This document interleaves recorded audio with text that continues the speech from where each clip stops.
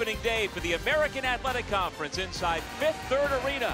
And his team giving up too many opponent offensive rebounds. They got to do a better job of blocking out.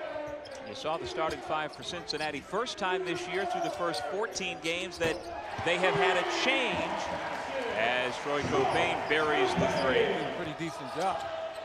The steal by Copain. 3-on-1 Bearcats.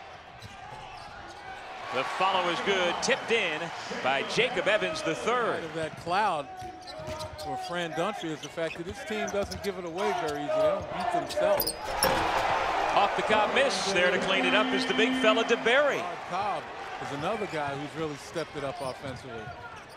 Quickly back the other end. Another three for Jacob Evans. Now right now Temple on the season shooting 31% from beyond the arc. They're 4 of 8.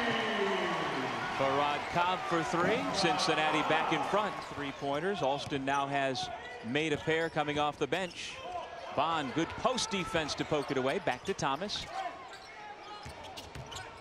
Copain, bring it back out. Thomas from the head of the key for three.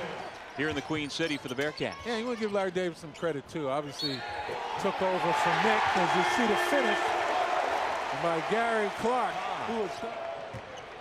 Troy Copain to Thomas. Knifes to the lane and lays it in. They're definitely going to need him to stretch the floor along with Josh Brown. Jack Thomas for three. You know, I talked about the usual suspects, but you got a new appearance by a team like Houston among them. Octavius Ellis banks it home. It's back to a 3-point ball game. Copain without numbers still goes right to the basket.